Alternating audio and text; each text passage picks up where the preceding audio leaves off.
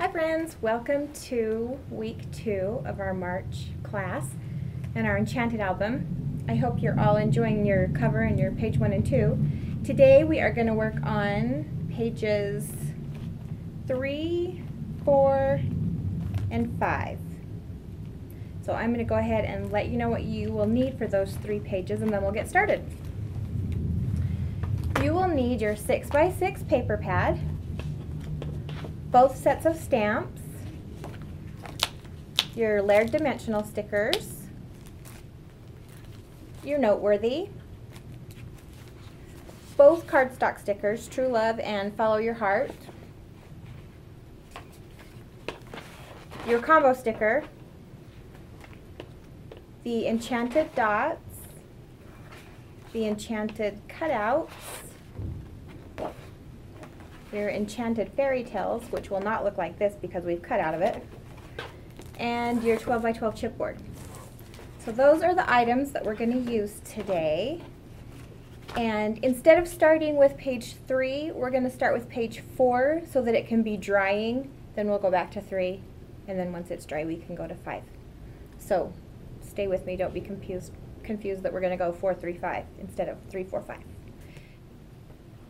Alright, starting with page 4, you're going to need the last page in your 6x6 album. It's this black one with the white flourishes all over it.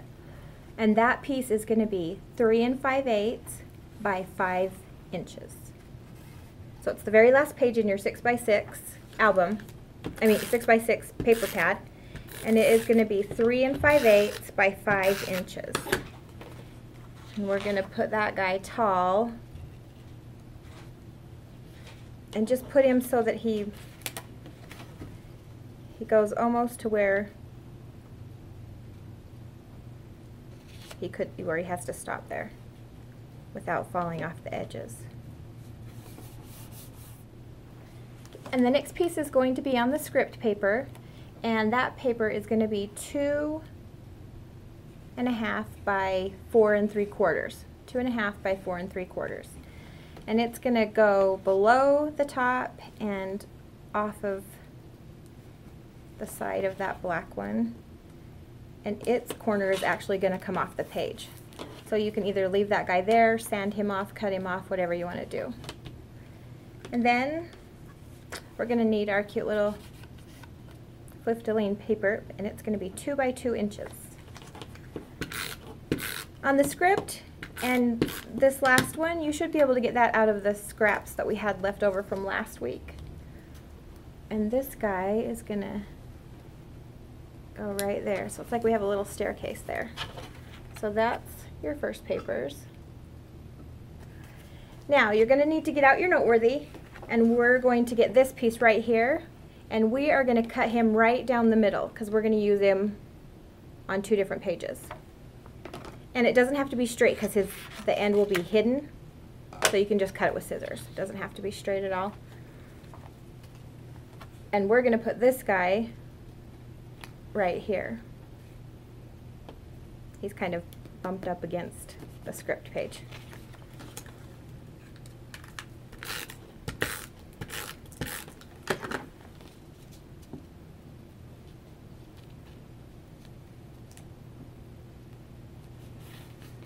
Alright, if you have your photo, you'll want to put it on next before we put on the other guys, because the rest of the stuff is kind of going to layer over top of your photo. So, and my photo is 3 1/2 by 4 1/2 inches. I am going to stick that guy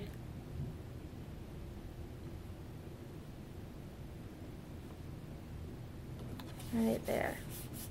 If you remember when we were cutting out of the fairy tales paper, for the cover you cut out this piece and we cut off the top and the bottom, and I told you to save that little circle because we were going to use it. This is the page we're going to use it on. So we're going to take that little circle that you cut out, and he is going to go to the right of your photo and kind of border right against the page there. And then the next Noteworthy that you need is this guy, and he's the littler of the 2 cherubs, and he's a little blacker than the first guy. But again, we're going to cut off this piece, and then you have your low impact, leaving it like it is, high impact, cutting right on your black edge, or you can just do an average and just kind of cut off some of that white. So you choose. I chose to cut my guy high impact because, you know, it's therapy for me, if you forgot. So we'll need that piece, and then from your layered stickers, we're going to need this guy. From your chipboard,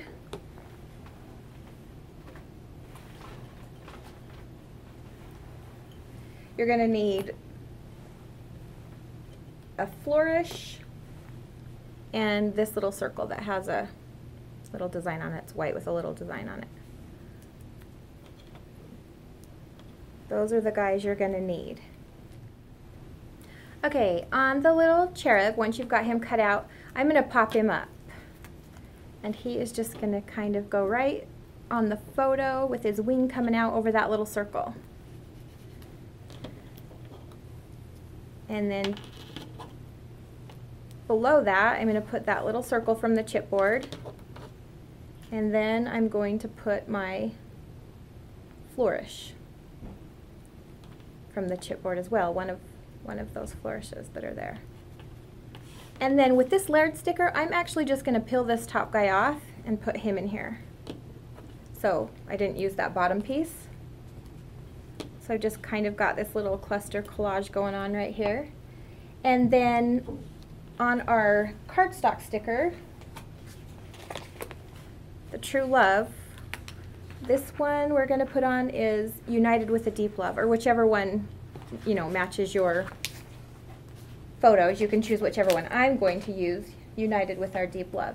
And again, like Romy did on hers, I'm going to cut the little peak in there, and then I'm going to roll it between my fingers so it kind of makes it look aged a little bit. So I'm just going to kind of get that guy a little old looking so he matches more in here. And then he's just going to go right along the top of the flourish. Okay, so now we're going to stamp this guy. We're going to, just using this part again, we're going to emboss on the two corners here and here. And then we're going to do a little heart down in here. Now, I'm going to show you on Romy's book, where she just used the black and white, she did her embossed heart right there on the top. Where I'm going to add color, I actually am going to emboss on my color. So if you're adding color to it and you wanted to do that, then you'll emboss on your colored paper. If not, just go ahead and emboss right on the album. So let's go ahead and do that, and then we'll move on. Alrighty, our embossing's done. We've got it here, here, and then our heart right here.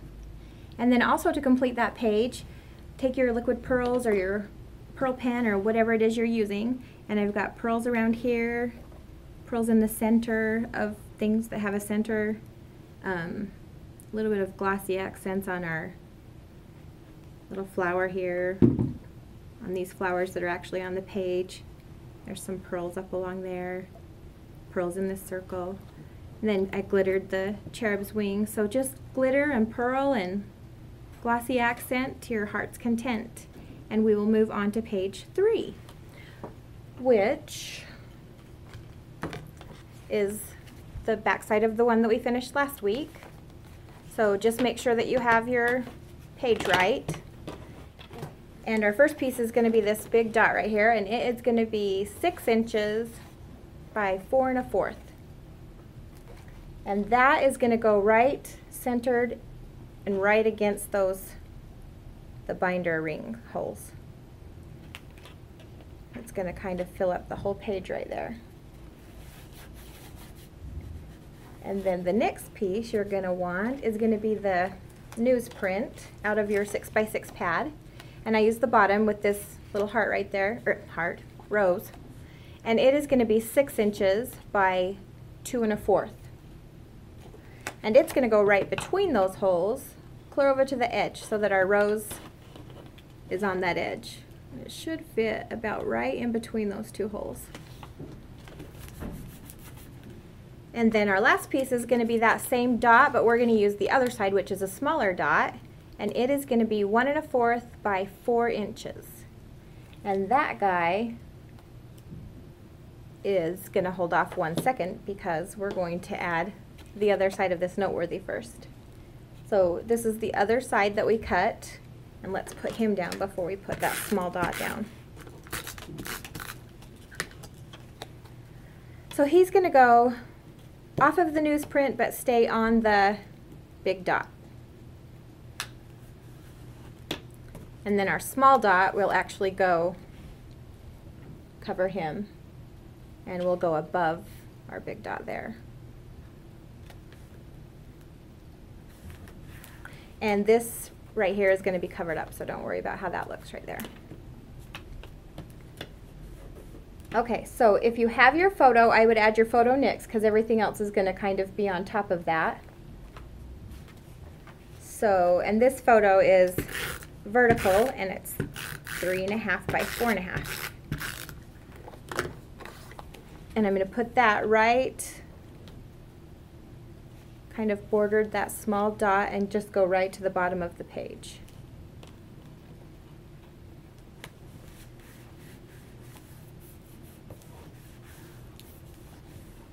All right, with our noteworthy, you have a little circle that has print on it. We're going to put that guy right on the corner of our photo. And then out of the chipboard, there's just a single flower. And he is going to go right on top, but to the side of that little circle. Just be sure that you have a place so that your binder ring can still go through. Don't cover up that hole with this guy. And then we're going to stamp the big cherub. And this is another one where you get to choose if you're going to cut him out detailed or not. I kind of went with the medium here. I left a little bit of white.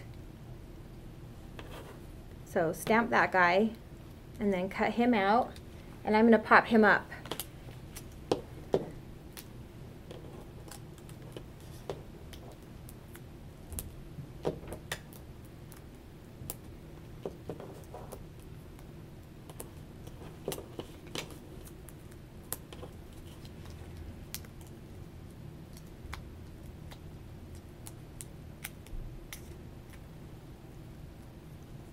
After you get him stamped, we're going to pop him up, and then you're going to need another flourish out of your 12 by 12 chipboard, and it looks just like the one we used on the page we just did. So he's going to go so that his head's just right even with this curve of that bracket. And then I'm going to take my Follow Your Heart cardstock sticker, and I'm going to use the sticker bracket that says beautiful. There's also one that says forever. There's one that's just ornate, so you could choose whichever one of those you like. I'm going to do beautiful, and I'm going to get that second flourish off the 12 by 12 chipboard. And he's just going to go right across the bottom here. And then my beautiful is going to go on top of both of those. And I just stuck him to the table. Alright, after you get your beautiful off the table, we're going to stick it right across the top of that flourish. And I'm actually going to put one more foam square under there just because it's a sticker and I don't want it to stick down like this. I want it to stay dimensional. So I'm just going to put a foam square under there so that that stays popped up. All right, now it's time to stamp again. Let me show you where we're going to stamp. So we're going to use the hanging bows over here, and then 2 hearts at the top, and we're using the little heart with the 2 little curves underneath. I don't know if you can see this guy like this. This guy right here, and then these. So the little guys, there's 2 of them, hanging strings, and then 2 of the little guys over here. And it looks like Romy tinted her rose right there red. That's really pretty if you have something that you could tint, maybe a color to match. So we're going to go ahead and emboss those items, and then go ahead and add your liquid pearls around this bracket, just little places on your cherub. You can make it look like it's holding down this nameplate, little liquid accents and pearls here, liquid accents and pearls here. So just go ahead and embellish that up with all your extra stuff, and then we will move on to page 5. Alright, so there's that guy completed with all of the pearl and the embossing here. I was just thinking if you guys use the Copic markers, how fun he would be to color in. And even like to do your rose or to do things, that might be a fun way to add color to this album as well. So there's another option. But we will move on to page 5. So just make sure that all your stuff's dry, and then we're going to go ahead and start on this side. Alright, the first thing you're going to need are the enchanted cutouts. And in the center of the page, there's this circle. Cut that guy out, and we are going to stick him so that he just kind of follows the pattern right there along that edge of the page. And then you're going to want the big dot paper again, the enchanted dots, and that piece is going to be 3.5 by 5 1/4. 3.5 by 5 1/4. And the rest are going to be out of the brackets and stuff. So this one's going to go right along the holes like our last one did, just kind of centered. Just right on top there like that. And then out of your fairy tales, there's a big brackety piece, and you're just going to cut out the top. It kind of looks like a crown. This goes the rest of the way around, but you're just going to cut right up there like that. I'm going to stick that guy right up here at the top.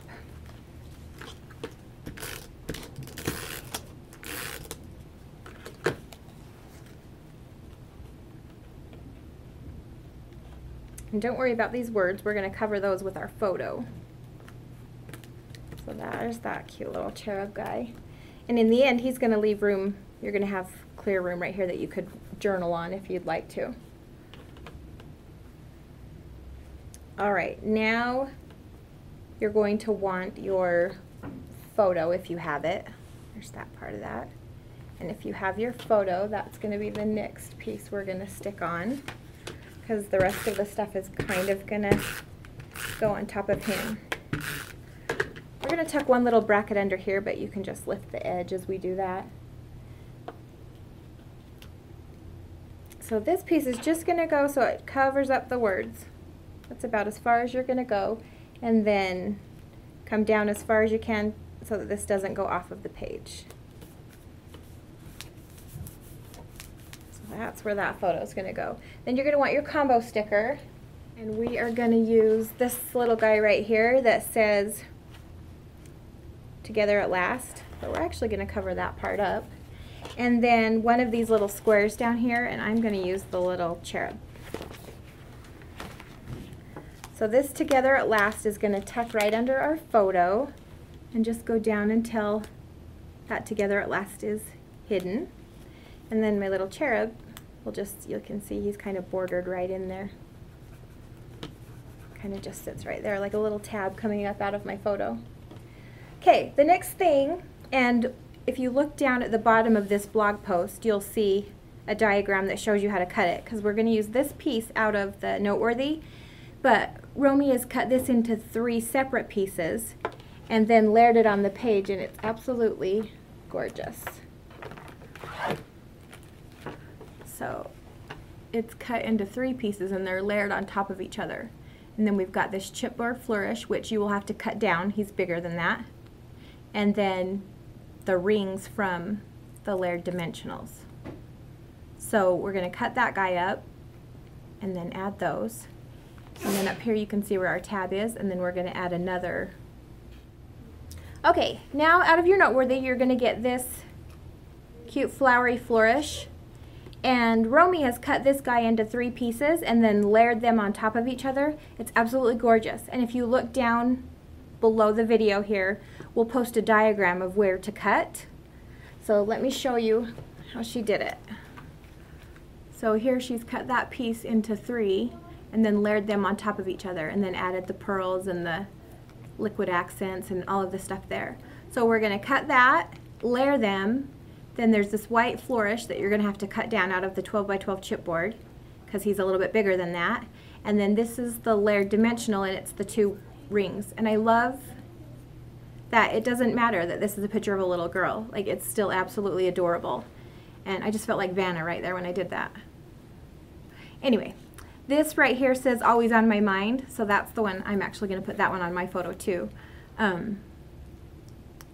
So let's go ahead and stick those on.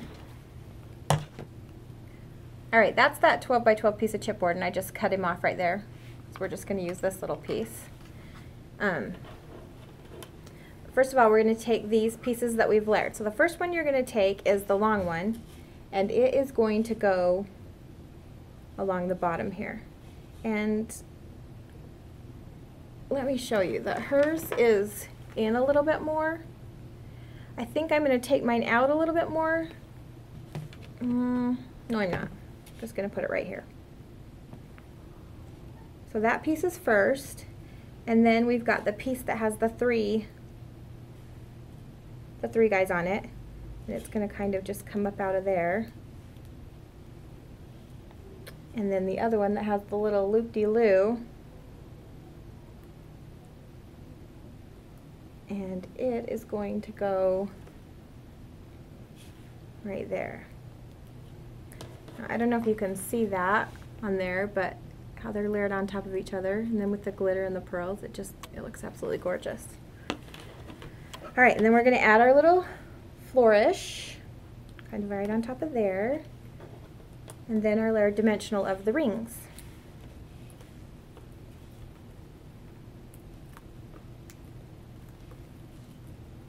So there we go, we just got that cute little cluster that kind of borders along the bottom there. And then the stamping on this one that we're going to emboss is, there's a couple hearts right here. And it's this cute heart that has a little bit of decoration in it. Could use either one of these hearts, would be great for that part. So I'm going to emboss him on, and then I'm going to add that little sticker that says "You're always in my heart," just right up here.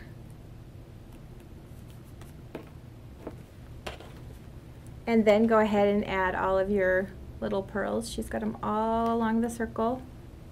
She does so good at getting them kind of consistent and tiny. I don't do so well with that. She's got them down along here, and then glittered up the little cherub, glittered up the rings, added pearls and glitter to the rest of those guys there. So I'll let you play with that. All right, that's it for today's class. So let's look at what we've got so far. We've got our cover, and then page 1, where we're going to write a little tribute or a note to whoever our album's about. And page 2, and then what we did today, we've got page 3, page 4, and page 5. So tune in next Monday and we will work on 6, 7, and 8. Enjoy the week. See you guys next week. Bye.